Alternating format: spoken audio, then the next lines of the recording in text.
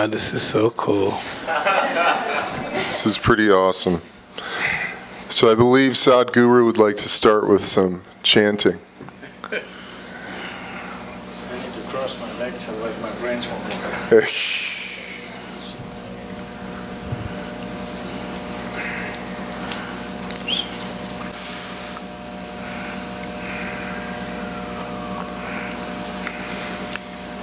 Jananam sukadham maranam karunam milanam maduram smaranam karunam kalavashadiha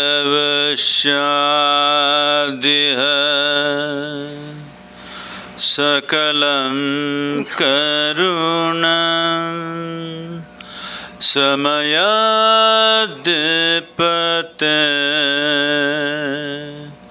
akilam karunam.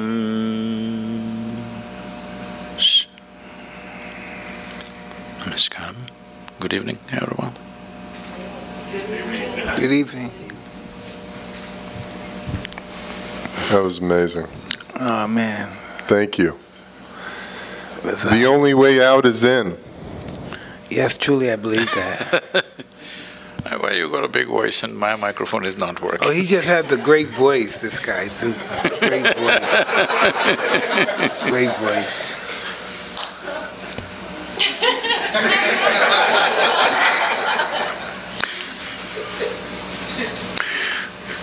May we begin? How is it? Is your mic okay? As long as it's not about, I'm okay. There it is. There it is. So tell me, what do you think you're here for? What would you think I would want to talk to you about? I'm sure you did research on me, my life and who I am and all that stuff. But what would you think I want to talk to you about? What would you think I would want to listen to you for?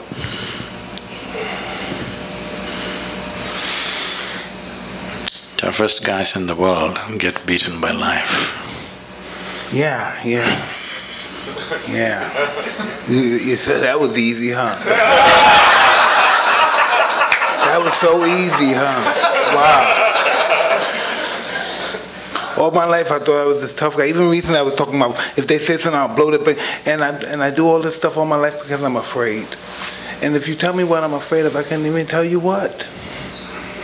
Why am I afraid? I'm successful. I had some hard times, but I came back. But why am I afraid? Mm-hmm. We need to understand this. This has been hugely misinterpreted and misunderstood on various dimensions. Whether it's fear, or love, or anger, or joy, we need to understand it's not about something, it's by itself. It is not that there must be something that you must be afraid of. It is not that there must be somebody that you are in love with. It is not that you are happy about something or miserable about something. You can be simply miserable. Hello? Thanks? Or you can be simply happy. You can simply sit here just by yourself and be very loving. You can sit here and be terrified about nothing. Because human experience is not created from outside. Human experience is happening from within. So what happens from within may sometimes find outside stimulus, but you can work it even without external stimulus. Hello? All of you are experts, aren't you? Without any external stimulus, you can create pain, you can create joy, you can create misery, you can create anger, love, fear, whatever you want. Because the seat of experience is within you. Only thing is, you are not sitting there, you're crawling around it.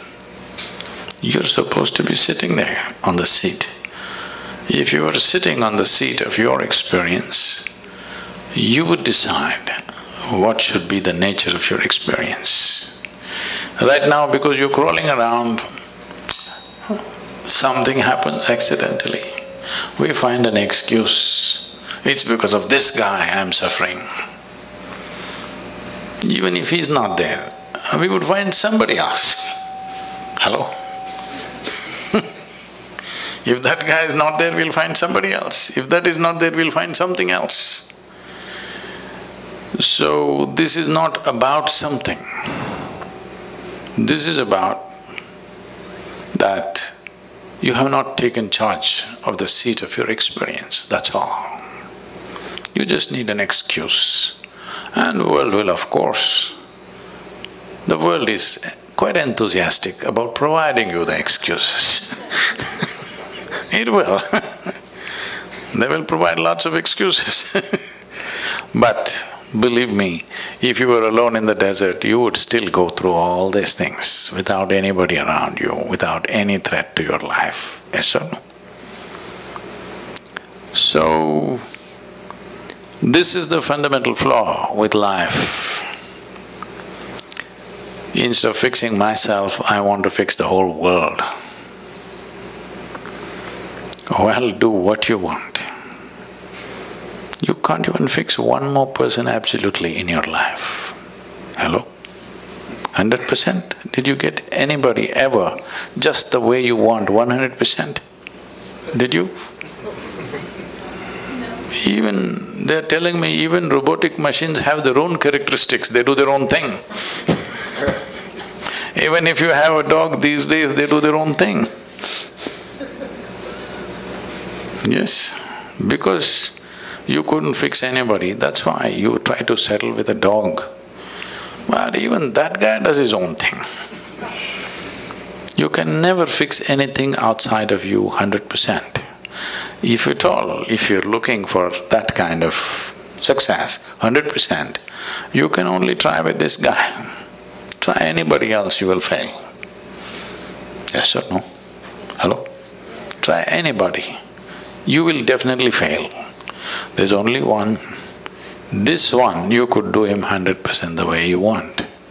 If you manage this one the way you want, where is the question of fear, suffering, misery, all this? This is not because of situations. This is because of the state we are in. Because no investment has been made for the being. First of all, we must decide, are we human beings or are we human creatures?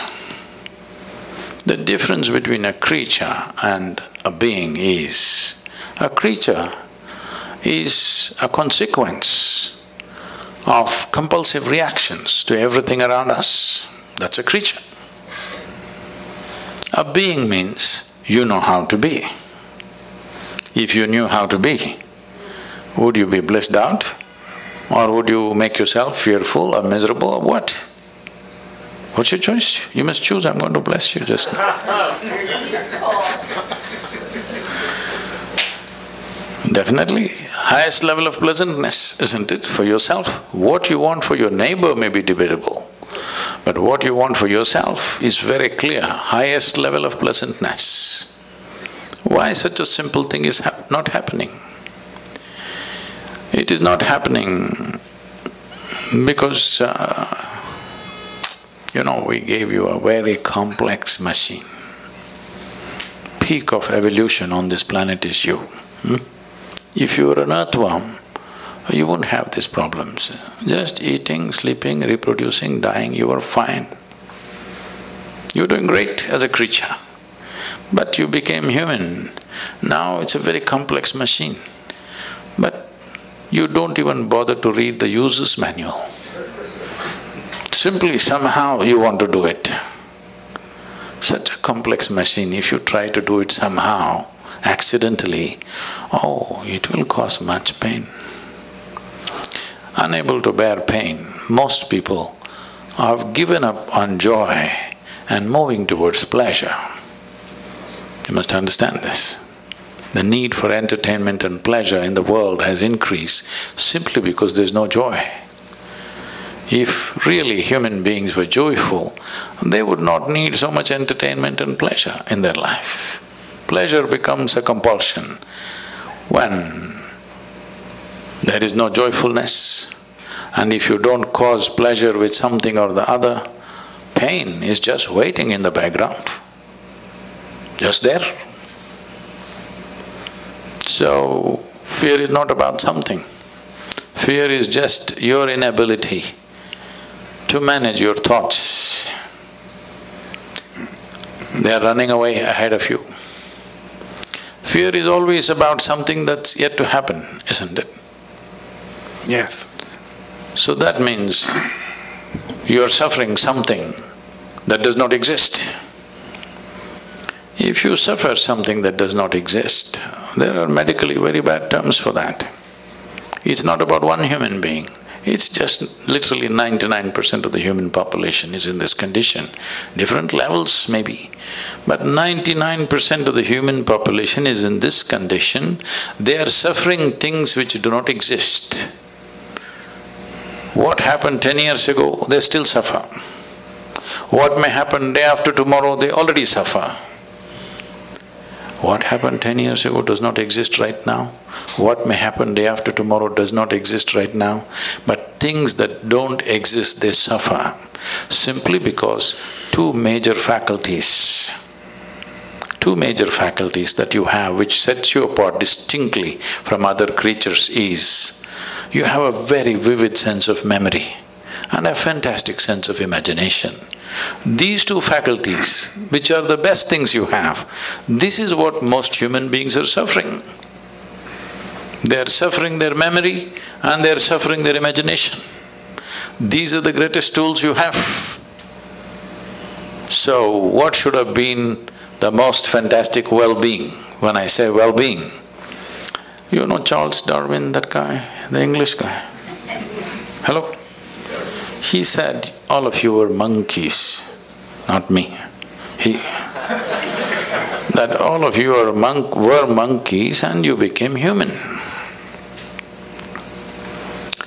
So, essentially, on this planet, you're the peak of evolution. You agree with me or no? Yes. So, if you are the peak of evolution, that means you have come with the highest level of faculties. Because there are so many possibilities of being human, because your life is not fixed like that of a creature. When I say not fixed like a creature, for every other creature, nature has drawn two lines within which they live and die. The reason why an animal's life looks so much simpler and better is because there are no possibilities. So what human beings are suffering is their possibilities. If you destroy the possibilities, you will also be fine. If you want, we can have a portion of your brain removed. You will be so peaceful, you will not know fear, you will not know suffering, you will not know anxiety, you will not know nothing. Yes. All we have to do is take away the possibilities. With the possibilities, the problems are also gone. So right now the problem is the fantastic possibilities that have been invested in us. So to take away the possibilities, either we can remove your brain or we can soak it in whiskey. Both ways you can do it. You take away the faculties, then you're okay. So, the problem is just this, that when you're given something so complex, you need to spend a certain amount of time knowing the nature of the machine that you're using. See, some people are handling these cameras. That's not a spacecraft. Just simple enough machine. But I'm sure these guys have spent years trying to know it the best. Just any of you get there and do it, what'll happen out of it? Just see a simple machine like a camera. Yes or no? Somebody invested their life. The better they know it, the better they use it. Is it so? Hello? Yes. Why is that not true with this? The better you know this, the better you use it, isn't it? So if you know it really well, people say you're realized. But I think most of us, especially when we come to the level which we're acknowledging of you, that we all have the urge to improve ourselves. No, they should not improve themselves. Why? Because fear also may improve, misery also may improve. It's happening to a lot of people. See, why did we invent this idea of education? 20–25 years of investment of life. Nearly 1/3 of effective human life is invested in school and college for most people. So tell me, are educated people more joyful and fantastic compared to uneducated people? No, but that's not the only way to improve yourself. I don't only look at that in improving yourself, that's just… No, I'm saying that was the idea behind it, isn't it? I don't know. I mean, it's talking about it from far from a human perspective to reach your highest potential. Until you manufacture, you don't even exist anymore. No, I'm saying improvement as an idea is not a good idea. What you need is realization, that you realize what is the nature of your existence. From that, you do whatever. If it's a physical activity, you can improve.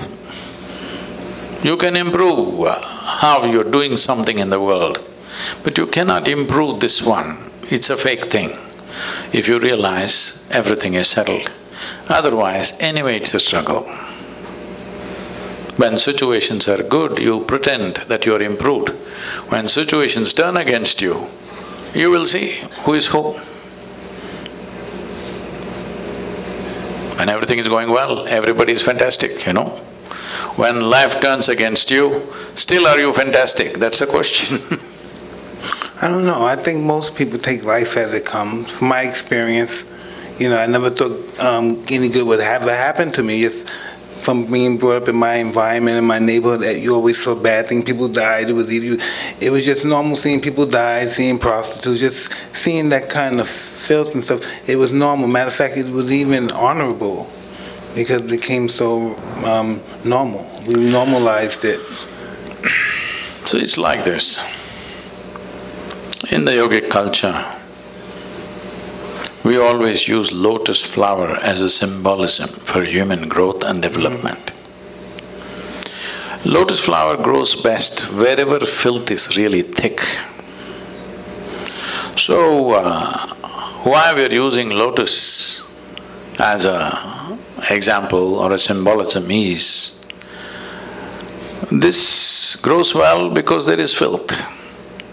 It stays in the filth, but untouched and fragrant. So this is a choice that all of us have. Either we can develop allergy to filth and run away and live in a mountain cave. There also filth will follow you in your head, it won't leave you. Or we can become part of the filth. Or we can blossom into a fragrant flower. This is a choice every human being has every moment of their life. Will they exercise this choice? That is a question mark. Yeah, I'm very flowerful.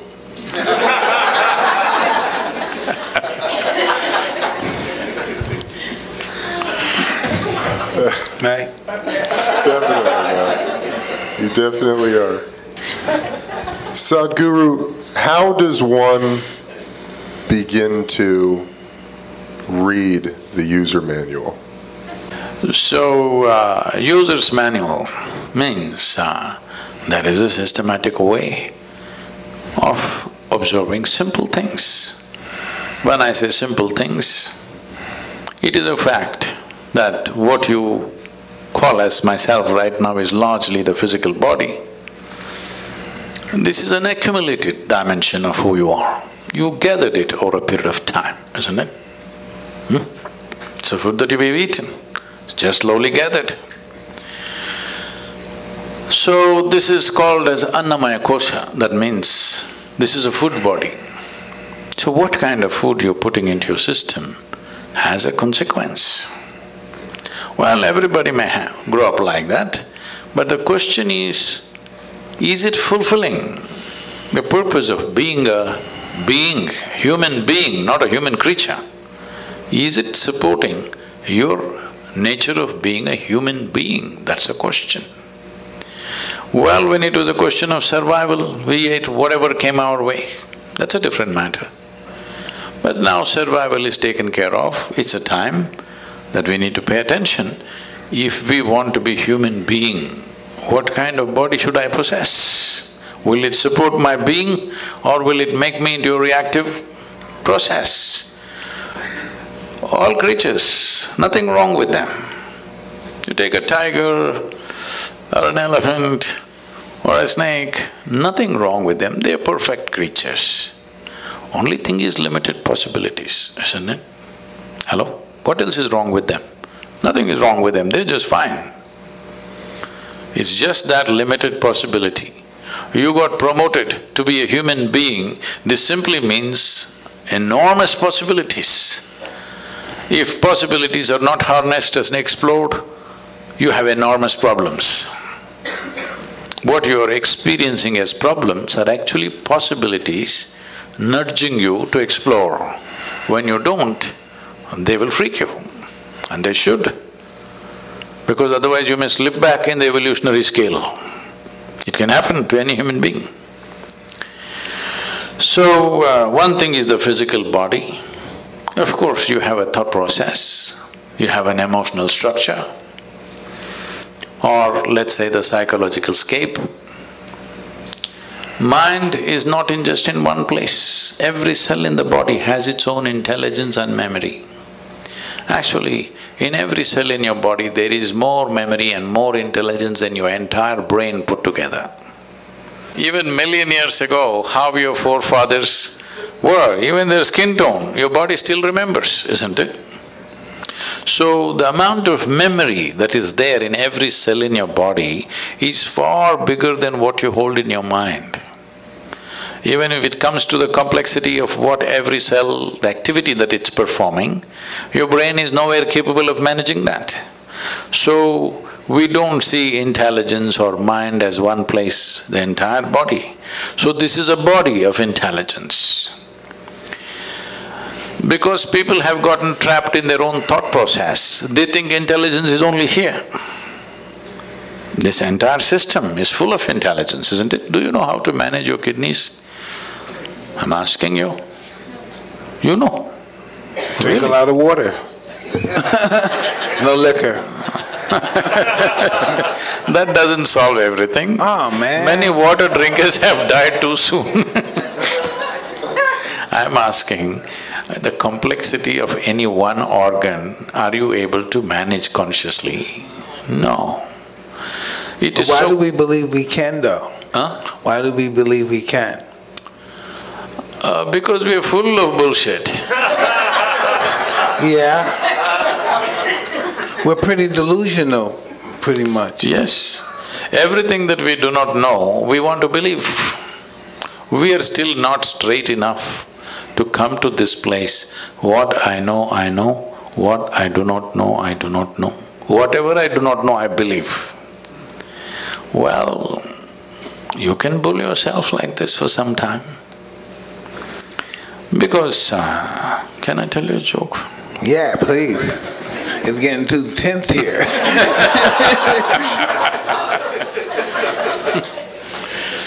So this happened, a bull and a pheasant were grazing upon the field. The bull was chomping on the grass and the pheasant was picking ticks off the bull, partnership. There was a huge tree at the edge of the field, and the pheasant looked up at the tree very nostalgically and said, "Oh alas, there was a time I could fly to the topmost branch of the tree. Now I do not have enough strength in my wing even to get to the first branch." The bull very nonchalantly said, "That's no issue. Just eat a little bit of my dung every day. You will get to the topmost branch of the tree within a fortnight." The pheasant said, "Oh, come on, what kind of rubbish is that?" The bull said, "Really, try it and see, the whole humanity is on it." So the pheasant started pecking at the dung, and lo, on the first day itself he reached the first branch of the tree. Within a fortnight, he did hit the topmost branch of the tree. He went and sat there on the topmost branch of the tree, just beginning to enjoy the scenery. The old farmer who was rocking on the rocking chair saw a fat old pheasant sitting on top of the tree. He pulled out his shotgun and shot the bird out the tree. The moral of the story is, many times even bullshit can get you to the top, but it never lets you stay there.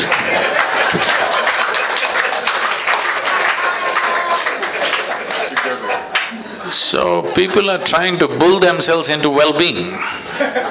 Somehow tell yourself funny, fanciful things and feel good for some time, but full of fear.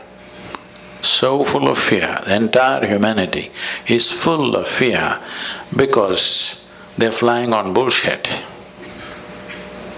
Unfortunately, they create all kinds of authorities which will dish out this bullshit. A time is coming, a very good time is coming, where human intellect has fired in such a way that anything that is not logically correct, most people cannot digest anymore. Slowly we're getting there. So a time is coming when truth will be the only authority. Authority can never be the truth in future. So good times are coming. It's just that we must hurry it up so that it happens in our times. Hey, where are you from? I don't know, but when I come to United States, every time I stand near the immigration lines, they make me stand in a line which says resident alien. Oh, man. No, you told me you're from that town in India. Where that far from the Taj Mahal you were telling me earlier? About? Where you from? Oh, the town? India, yeah. Oh, Mysore. Mysuru, it's called today. Yeah. How did you get on your path? I thought I'm in a chair. No. How did you get on the path to meeting people like this, like us? How did we get engaged? How did you start doing this? What made you believe you can do this? Again, you're talking about belief. Let me clear that first. See, belief means just this. I believe in this or that means, I don't know, but I'm bullying you. Why can't I say I don't know? What's the problem? I do not know is a tremendous possibility in human life. If you see I do not know, naturally the longing to know will come, seeking will come, the possibility of knowing will come. Whatever I do not know, I believe. That means you will never know, you will just go on with your own stuff. So this is why believers always need a flock. But the moment you become a seeker, you become alone. Because if you are the only person who believes something on this planet that nobody else believes, you will feel like a bloody fool. You need 25 people around you who believe the same thing. Now you say, "Eh!" All kinds of rubbish. But when once 25 people gather around you and all of you believe the same thing, boo! Confidence without clarity will come. Confidence without clarity is a great disaster that is unfolded upon humanity. It's mainly because of belief systems, mainly because people have become unwilling to see what I do not know, I do not know. What is the problem? So, in the yogic culture, we evolved a method. We always identify with our ignorance, never with our knowledge. Because in this cosmos, nobody knows where it begins, where it ends. In our perception at least, it's a limitless space. In this space, even if you grind all the libraries on the planet and pour it into your head, still what you know is just a speck in the universe. If you identify with that speck, you will become that speck. Because whatever you identify, you become that, isn't it? But our ignorance is boundless. If you identify with your ignorance, you will become boundless. So, what I am doing is not because of my confidence, because of clarity. I don't have any clarity. I just know what I want and I see it and I consume it. But I don't look at it from a clarity perspective. I don't look at it from a educational perspective. I just know I have to have that in order to establish my life the way I would want it to be. I just don't have no understanding of it. I just know it has to be possessed by me in order to function the way I would like to function. See, clarity is on various different levels. Well, you've been in a sport where if you did not see things clearly, you were down, licking your own sweat and blood. There was clarity, otherwise it wouldn't work. The clarity of why I'm existing, not the clarity of why I'm fighting as a child. No, I'm just saying, clarity is at different levels. Yeah, exactly. I'm saying, any sport for that matter, without clarity you wouldn't be able to function. So, without clarity, there is no successful action in anything. Now, if we are talking about clarity about life itself, have we paid attention to life, first of all? First of all, where is life? These days, if somebody says, my life, you will have to sieve through many things. They may be talking about their dog. They may be talking about their husband and wife. They may be talking about their children. They may be talking about their career. They may be talking about their wealth. They may be talking about their car. We don't know whether they may be talking about their property, their home. We don't know what they're talking about when they say, my life. So let me make this very clear. You have a body, you have a thought process and emotion.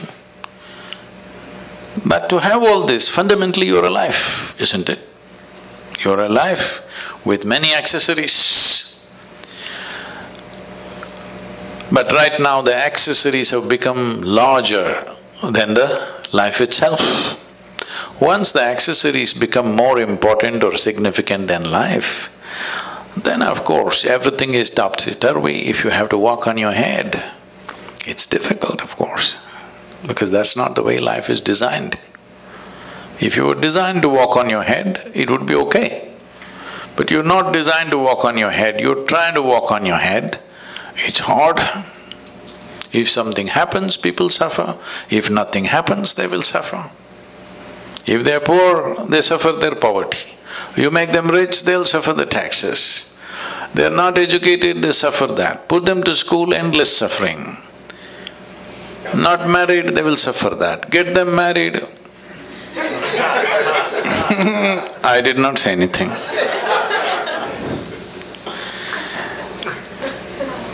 Just tell me one aspect of life that human beings are not suffering.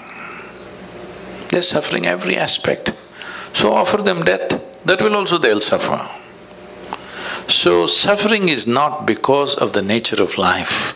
Suffering is because of the complexity of the mind which you did not care to understand. If you had the brain of an earthworm, you would be fine. Hello? Peaceful, eco-friendly also, because that's a great aspiration in California. The only life which is struggling to be eco-friendly. It's brilliant. Earthworm knows, a grasshopper knows, a lizard and a snake knows how to be eco-friendly. This most evolved creature on the planet is struggling to be eco-friendly. Yes or no? So, the problem is complexity of possibilities. Possibilities are the greatest blessing we have, but unfortunately that's what we are suffering, because when something very possible and powerful is given to you, if you don't handle it right, it'll blow up in your face. That's all that's happening. How do you know how to handle it? That's why I'm here. All right.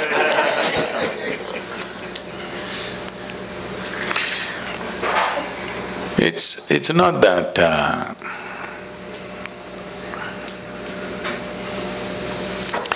it's not that if let me put it this way, if because of the number of things that I do across the world, more things are going wrong with my life right now than any of your lives, okay? Really, too many things.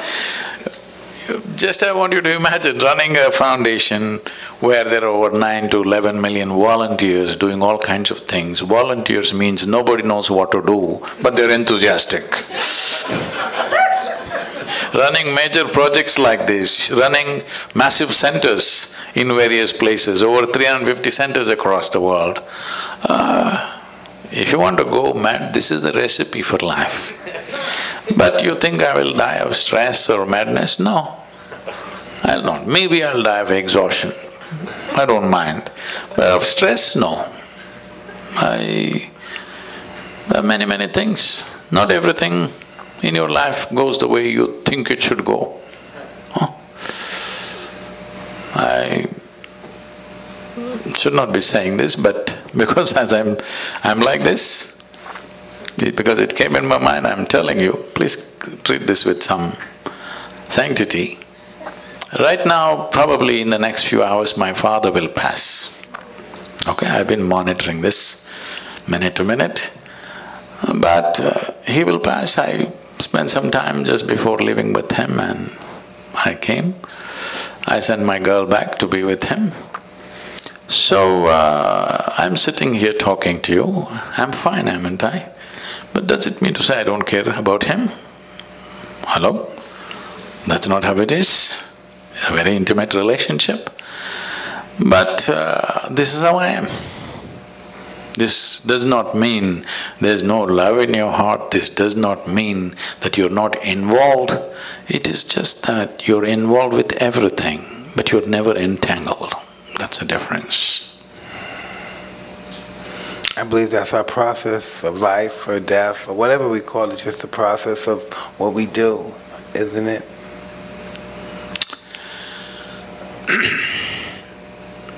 See, the most compulsive thing in most human beings is they want to draw a conclusion about everything. Because without drawing conclusion, they will not feel confident about anything in their life. They must draw a conclusion. Oh, she's good. Oh, she's okay. She's not okay. He's all right. That's so not good. I love this person. I hate this person. This is my friend. This is my enemy. Every kind of conclusion. Conclusion means, essentially, what is the conclusion of your life? Death, isn't it? Every time you conclude, in some way you die, you must know this. You know, I can take you back. Are there religious people? Hello? Are you? Religious people? Spiritual. Oh.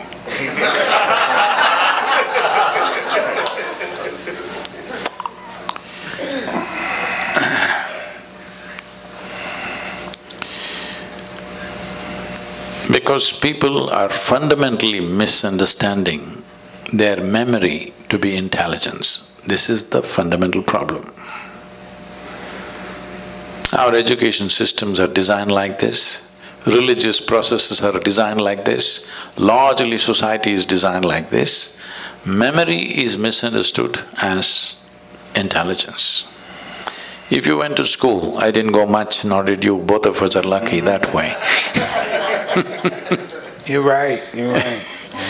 But when I went to school, what I saw was people memorize everything, and on a specific day, which is called examination day, they'll go and puke it there. If they puke really well, they are great. You get great score. I puke little. I never puked at all. I never puked at all. You never puked? Never, not even 1 minute. I puke little. But those who puked everything were number one out there. So this is not just in a classroom, everywhere this is built. We are misunderstanding memory as intelligence. As I said earlier, great times are coming when your memory will mean nothing, because there is a simple phone in my machine which has more memory than all of you put together. Hello? So your memory will mean nothing. But if you lose that phone, your memory will be in trouble too. No, we can have it implanted in the skin. Okay. Yeah. So, what we thought as great value, I wanted to understand how this world has been built, these civilizations and cultures have been built. There was a time when nobody could read, all right? So one guy comes and he opens one book. He's got only one book all the time. Well, if you read 10 books, you become a scholar. If you remember 10 books, people say you're a PhD. If you know one book, you become a representative of God. How's this? Forever it's been happening. This will not work in the future, because my phone will recite all the scriptures put together at one time. Yes, it will. Yes or no? Just because the guy knew how to read, he was acting like a representative of God. Suppose I came to California 1,000 years ago on a bicycle, when nobody had seen a bicycle, you don't know what it is. I came riding on these 2 thin wheels. Wow! I came and parked here and said, I've just come from heaven on this special God-given vehicle. You would all bow down. So after I finish my whatever bull with you, when I want to go and rest, I take away the front wheel and sleep on it, because if any of you learn how to ride, then my heavenly status will go. But a local brat who's good for nothing took this bicycle with single wheel and started riding it all over the place. Now I'm in trouble. This is happening. The Google lady will recite every scripture that you want. We don't know who the hell she is. But she can tell you anything you want, she will tell you the meaning also, interpretations also, yes or no? So, just in many ways, because human beings by themselves did not do it, because people did not do it consciously, I think in many ways the technological developments are going to end. A whole level of nonsensical things that have been happening just because somebody remembers something, somebody can recite something, they were elevated, all this will go. Very good times. But in the meantime, when one level of what we believed collapses, and before you attain to clarity, there is a danger. One thing that's happening is, in the world, heavens are collapsing. 100 years ago, how many people believed they are going to heaven? And today, how many people believe they're going to heaven has come down dramatically, isn't it so? So, Is it okay? Good. Yeah. Real good. This happened. This happened in Alabama. Well,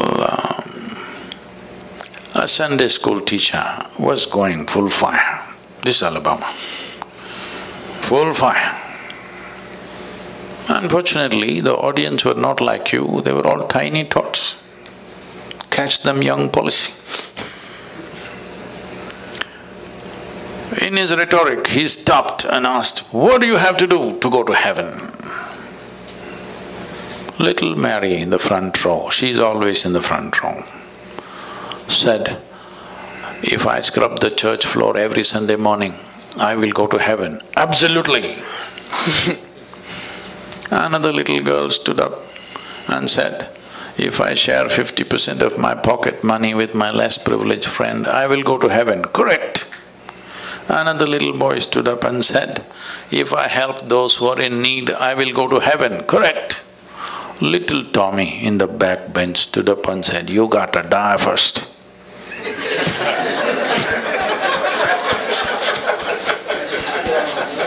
That's a qualification. Yeah. You got to die first. So when we die, depending upon your culture, we will either bury you or burn you or cut you and throw you to the birds. Different cultures, depending upon which culture you are, that they will do. Or in other words, this body is a piece of planet that we gathered slowly. It's good you put it back. I heard that Americans these days are not putting it back anymore. They're building a concrete grave and an aluminum casket. Even when you're dead, you don't want to be eco-friendly. What is this? At least when we die, we should put this goddamn body back into the soil. Absolutely. That's where it came, that's where it should go. But even that they're not doing. Huh? And let the bugs eat it. Some people are planning to take it to Mars. Anyway, you left your body here and went to heaven. What is in heaven? You know what's in heaven? You don't know? You should know these things. In the Hindu heaven, food is very good. Good food. Indians, Lives are invested in cooking and eating. In the other place, there are white-gowned ladies floating around in the clouds. If you like that kind of ambience, you can go there. In another place, you will encounter virgin problems. If that's what you're looking for, that's fine too. Only problem is, you went to heaven without a body. What do you do with good food and virgins, I'm asking? Hello? These are all problems you have when you have a body. Once you don't have a body, what do? Food, if you put it here, it'll fall down. Hello? No, if you ask these questions, heavens will collapse. Heavens are collapsing. I think nearly 70% of the heavens in human mind has collapsed in the last 50 years. What do you think? Huh? And anyway, let me ask you this. Do you have any proof that you are not already in heaven and making a mess out of it? Do you have any proof? You're already in heaven, but making a mess out of it. Tell me, if you just change the geography of your existence, will everything about you change, I'm asking you? Hello? If you move from one place to another, you think everything will change? No. If this one person changes, everything changes. Doesn't matter where we are. If we raise human consciousness, that is, if we teach people how to sit here and be just blissed out. Hello? Look at my eyes, I'm always stoned. I'm not on any of your products, but No, you're not. I'm definitely not. But look at me, I'm always stoned. Because the greatest chemical factory on the planet is here. To what extent means, per second, your body is processing something like 37 followed by 21 zeros, whatever that number is. To give you a perspective, 11 zeros make a trillion. 37 followed by 21 zeros. That many chemical reactions are happening in this body per second. If you knew how to manage this, you can create any kind of experience you want in this. When you have this kind of a sophisticated machine, you are doing things in a caveman-like way. This is like we gave you a touch screen phone, but you're like this. Awesome. What will come out of that? You're supposed to do like this, but you're like this. You know what will come out of it? That's all that's happening right now. So there is a way. Today I can proudly say, across the world, there are millions of people, if they close their eyes in the morning, tears of ecstasy and love every day in their life, every day. Millions of people. So it is not an accident that one person, obviously it can be done. Just a little understanding of how human chemistry functions. You don't have to go into chemical analysis of who you are. There are simple processes with which one can do if one is willing to invest a little bit of time in a day. Life will become wonderful. Because by curtailing human faculty, you cannot believe you're enhancing life. Right now, most human beings believe they enhance their life by curtailing human faculties. Like, you know, I was in Mysore city. I had to meet somebody, so I went into a building. A lady, over 70, 75 years of age, and she's a very petite, small woman. She just comes up to me with a big smile on her face. "How are you doing?" I don't forget faces, I may forget names, but I don't forget faces that I see.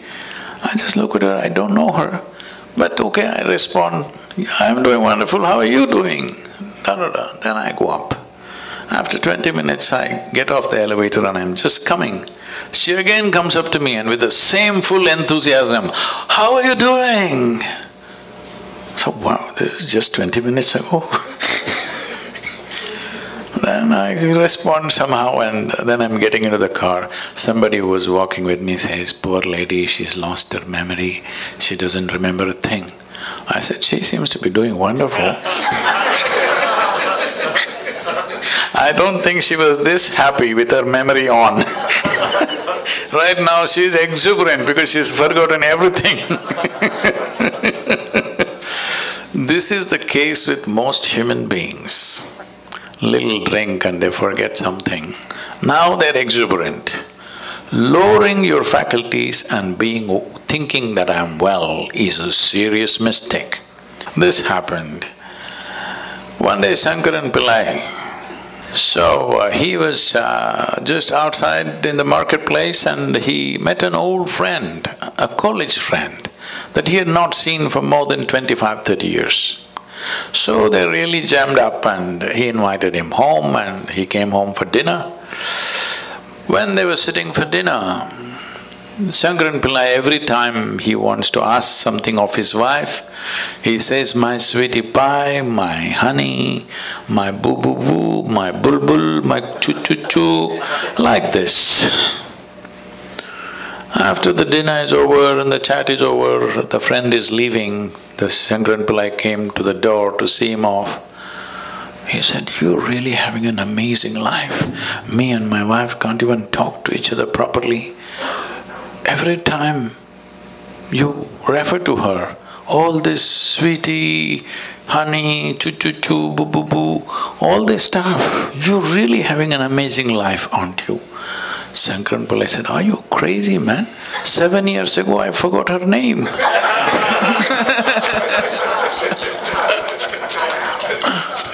Oh no. So many people are well only when they lose their faculties because their problem is of evolution. Their problem is just that they got upgraded and they don't know how to handle it. So tell us, how many children do you have? How many children do you have? I know you spoke of a daughter. Yeah, we want to know about you. How many children do you have? All right, I won't ask them. No, you can ask. I have millions of them, only one is my mistake. Oh no, man. I like that one. I like that one. I have many, but only one is my mistake. Okay. Hey, this is really an awesome meeting. I can't even believe you're here. I'm just still in a daze. I'm just really happy to have you here with me and my friend Eben. This is really almost like a dream come true. We saw you and we were just in the stage of just reasoning with enlightenment, and we saw your story, how you became, one day you came and you fainted and you thought you were there for an hour and you were there for like 14 hours. That's my story. Didn't that happen to you?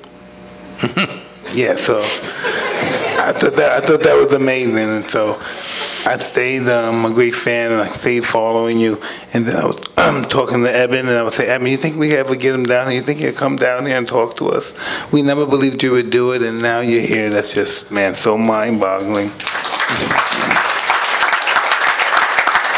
Thank you, really. So now that you asked this question, how to do the user's manual, about on 27th of October was the Diwali festival. It's a festival of lights in India. Because these millions of people have been supporting me, particularly for the river movement that I've been doing in India. 162 million people supported the movement. It's the largest movement anywhere in the world at any time. So, with money, with volunteering, in many ways they've been supporting us. So I thought on the festival day, let me offer them a gift. And I said, on the Diwali day, if you register in engineering online, which normally costs $150 per person, I said it's free on this day for you. Whoa! 740,000 people registered. It's cost me a few $1 million now. Now, how do you feel about that? How does that make you feel? It's fantastic that so many people were waiting to do it. So now I'm still in the same mode.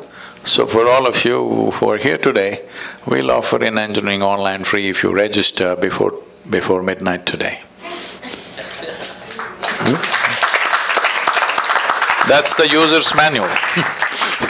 I want you to understand, life is a certain exuberance of energy and a certain amount of time.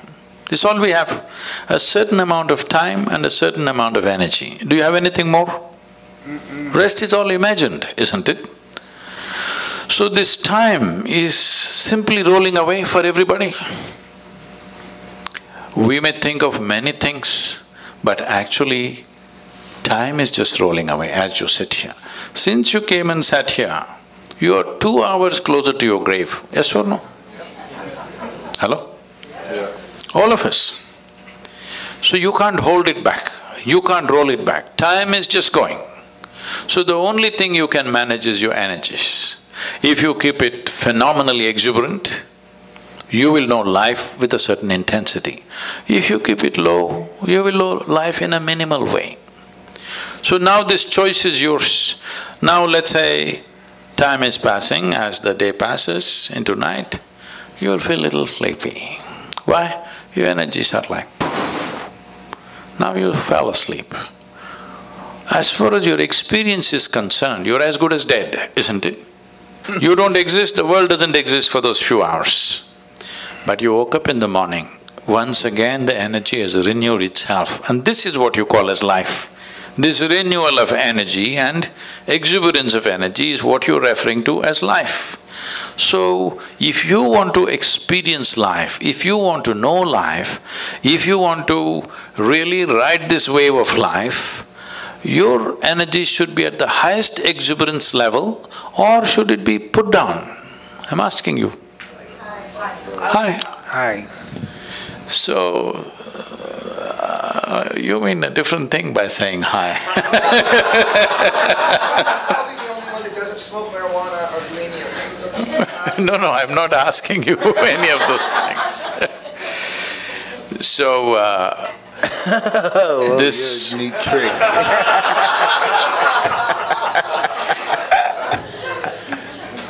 It is just that most people need all the time looking for rest, vacation, break from everything, simply because they don't know how to manage their thought and emotion. I see in the United States people are saying, thank God it's Friday, because they suffer 5 days and they're going to enjoy 2 days. Life is not going to work like this. Life cannot work like this.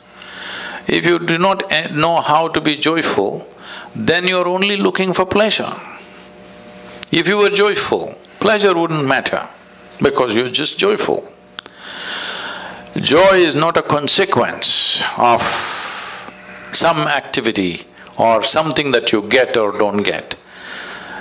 Joy is an ambience that is necessary to live life. If you do not know how to be peaceful and joyful, well, you cannot even enjoy your dinner tonight, isn't it? Hello? Can't enjoy a walk on the street. Can't enjoy the few people who are around you. You cannot enjoy anything. You need all kinds of stimulus to find a little bit of pleasantness within yourself. When I say pleasantness, let's understand this. If this body becomes pleasant, we call this health. You want this or no? Yes. You must choose, I'm going to bless you. Yes. You want this body to be pleasant or no? Yes, yes. If it becomes very pleasant, we call it pleasure. If this mind becomes pleasant, we call it peace. If it becomes very pleasant, we call it joy. If these emotions become pleasant, we call this love. If it becomes very pleasant, we call it compassion. If these life energies become pleasant, we call this bliss. If it becomes very pleasant, we call this ecstasy. If our surroundings become pleasant, we call this success. Only to create pleasantness in our surroundings, we need the cooperation of various people and forces around us. But pleasantness of body, pleasantness of mind, pleasantness of emotion and energy is 100% your business. Yes or no? I agree. So, if you want to make this your business, before midnight you must register for In Engineering Online. It's free, otherwise tomorrow morning you can pay and register. Oh, man. That's awesome. Well, this has been such a treat, and before we wrap this thing up, we have time for a few questions. All right. Not you, them. No, I'm just checking if you Hi, thank you so much. Sadhguru talked about the Annamaya kosha, which is the body kosha. There are 5 koshas in the applied yogic sciences, which work the entire system of the body, from the mind to the heart to the breath to the energy. I need all that. And the heart. There are thousands of years of manuals, from classical yoga, which is just meditation, to Hatha yoga, to the Tantrika, that provide ways of being that Sadhguru has expressed the top of tonight. So it's not an abstraction at all. It's just like what you guys do on Hotboxing, which is break down how you get to the soul of yourself by moving through your ego, by practicing goodness towards others. So. That's real tough too. It's a difficult process. For me it was, for me. No, the thing is this.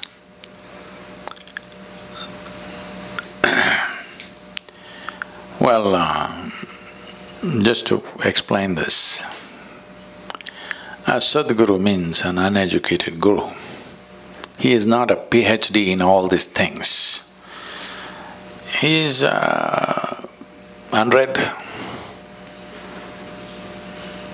I don't know any books. I just know this piece of life from its origin to its ultimate nature. If you want to know life, the only life that you can know is this life. You cannot know another life because you can only experience this one. Can you experience something else? You can only experience this life, if at all, if you experience. So, if you want scholarship, there are many things. But if you want realization, in is the only way out. He's already been espousing that. If you want scholarship, if you want PhD in spiritual process, that's a different matter, it's an academic stuff. But if you want realization, in is the only way out. Why do you think there are books about life? You should read a book about life only if you are not alive. Suppose you are not alive, then to know about life you must read a book. When you are the life, hello? The only thing that you need to do is turn inward. Inward means what? Right now the only way you are perceiving anything is through the five senses of seeing, hearing, smelling, tasting and touching. This is the way you know the world. None of these things are geared to turn inward. You can't roll your eyeballs inward and scan yourself. You can hear this, but you can't hear so much activity that's happening here.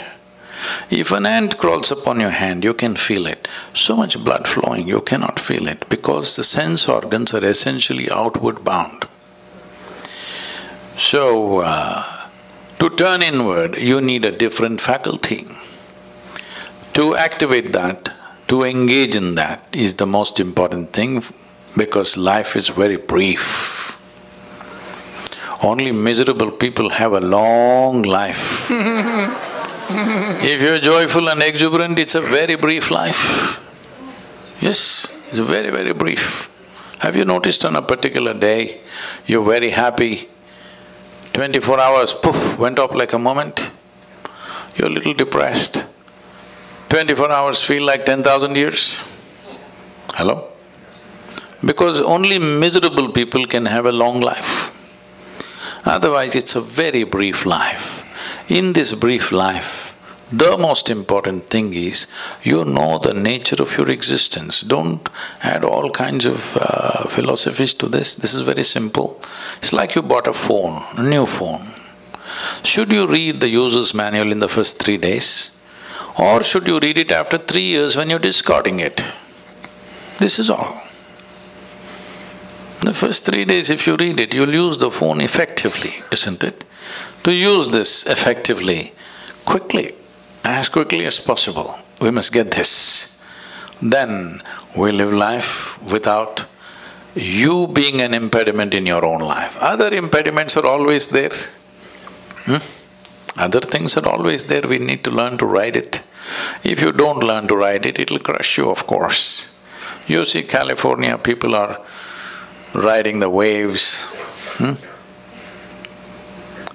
What is the dream of a wave rider? One day he would like to do the tsunami. Yes or no? One who is really good at it, what is he dreaming of? One day when the tsunami comes, he would like to be riding on the wave. Those who do not know how to ride the wave, they're terrified of it. This is all it is. The instruments of life must be in your hands. If they're in your hands, whatever life throws at you is not your choice. What you make out of it is your choice. This will not come out of scholarship. This will come by turning inward. This is why inner engineering. You engineer yourself the way you want yourself to be. I agree. What bothers you, and if nothing bothers you, why not? This is Jim Gray right here, sir, by the way.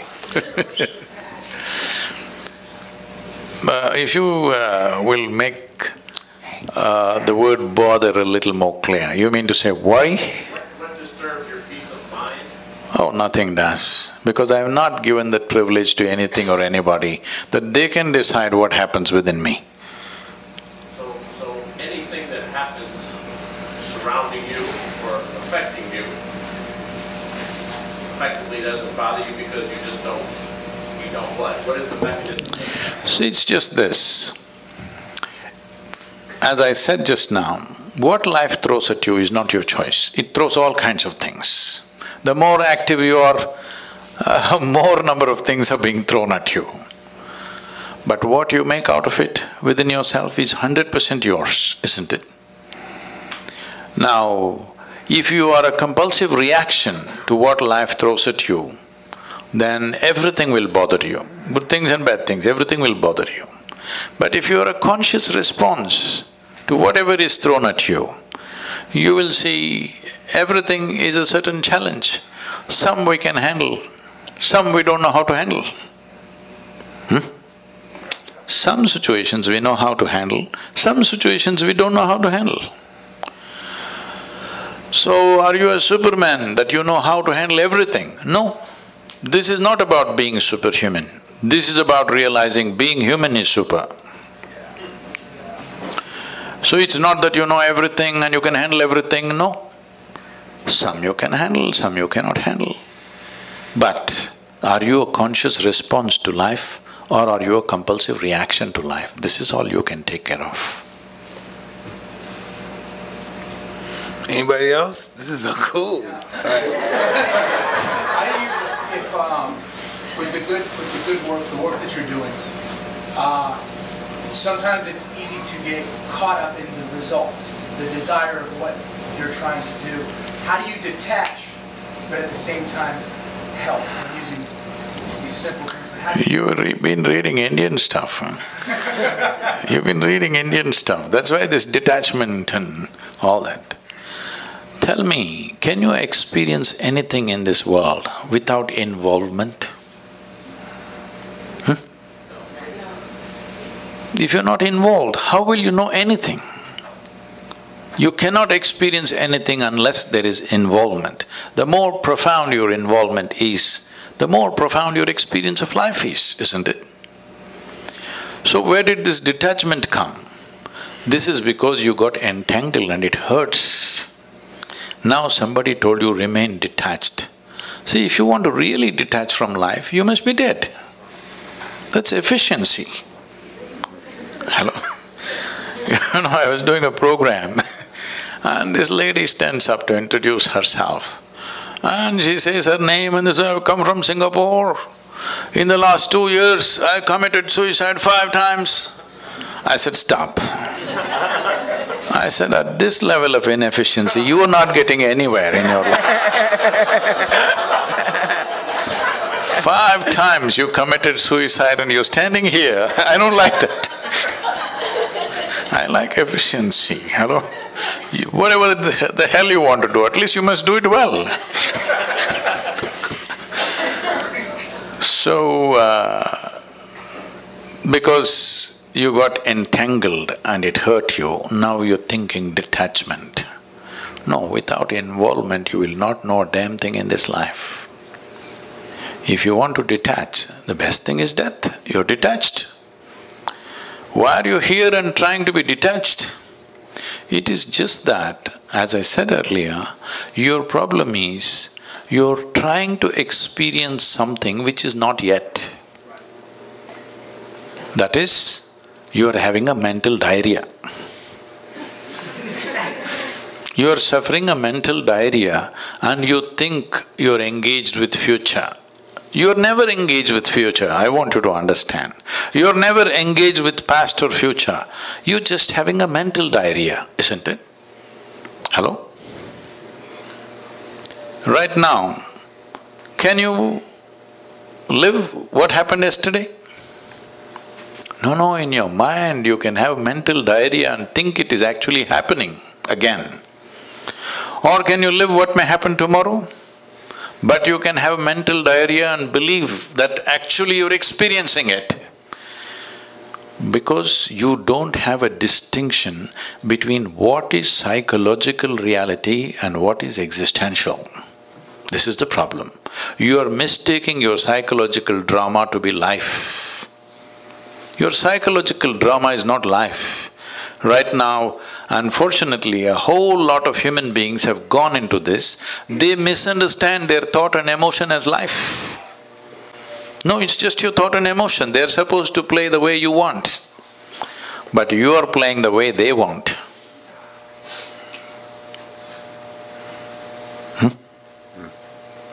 Just a little out of control, that's all. Don't weave a philosophy out of an ailment. I was thinking when you were saying, like on myself, like we almost, let's just go to another perspective. Myself, what's the image of myself? What should be my illusion of myself? No, what should be my illusion of myself just as a human being functioning in the world with life? What should be my illusion of myself? Should I be a nothing or should I be glamorous, magnanimous, powerful? What should I be? See, what social qualities we need to exist here well, let us not misunderstand that as life. This is just little sense. If we are among people, we must be in a certain way, so that it works for you and me.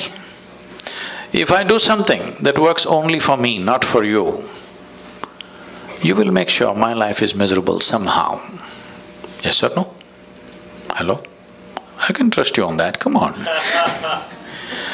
If every day we are transacting about something and I make my transactions in such a way it's only beneficial for me, not for you, will you make my life miserable or no? Yes. You will. This is the nature of coexistence. So when we are here together, it's important we function in such a way that whatever we do, it benefits both of us so that this transaction can go on.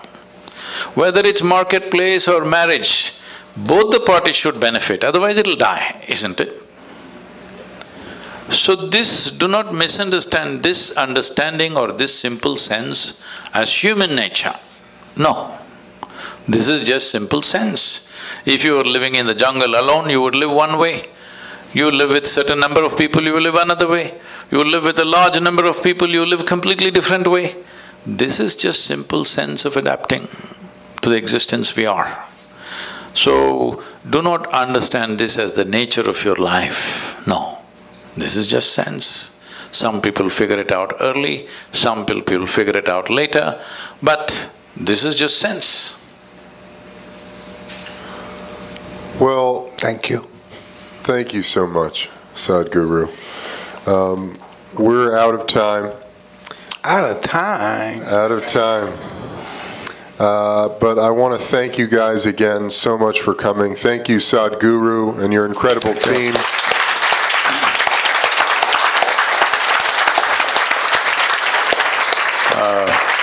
I would like to say it's wonderful to be here. I watched Mike fight way back, and this may sound little off, but at that time, there were no televisions in India. We used to get 8mm films to play on the wall, project on the wall. So this would go cut like that, you know. He was fighting like this.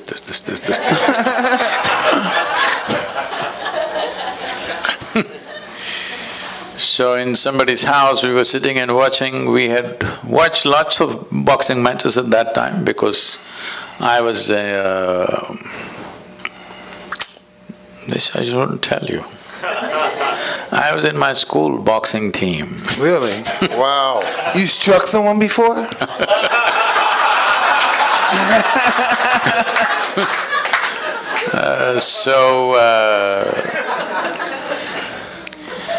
So on that day, when I watched probably the first time when you won the heavyweight, when we saw that and much debate was going on, I said, well, this guy could rule the boxing ring if he only maintains his balance.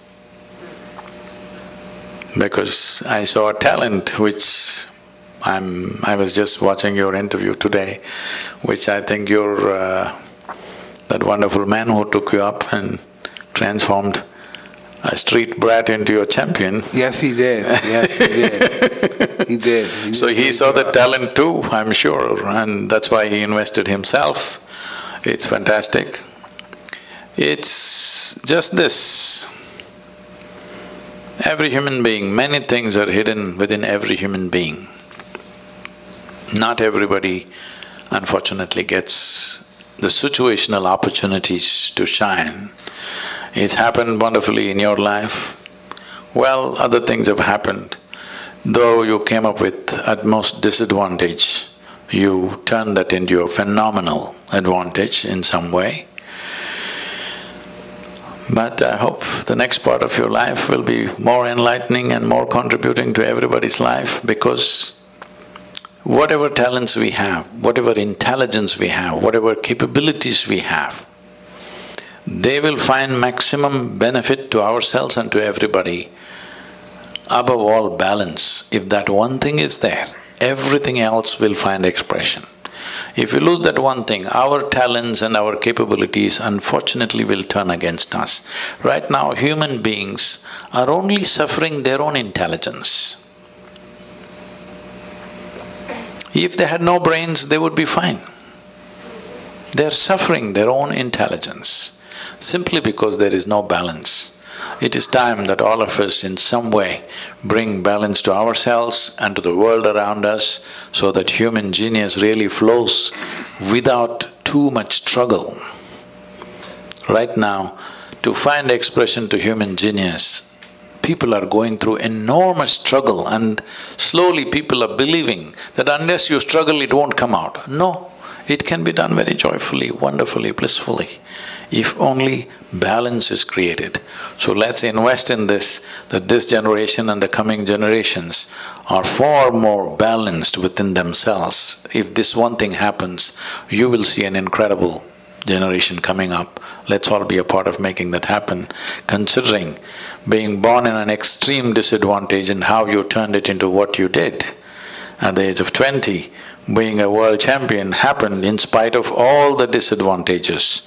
So, all of us together should invest in making this happen for many, many more of the next generation. Thank you very much. Thank you. Thank you. Thank you.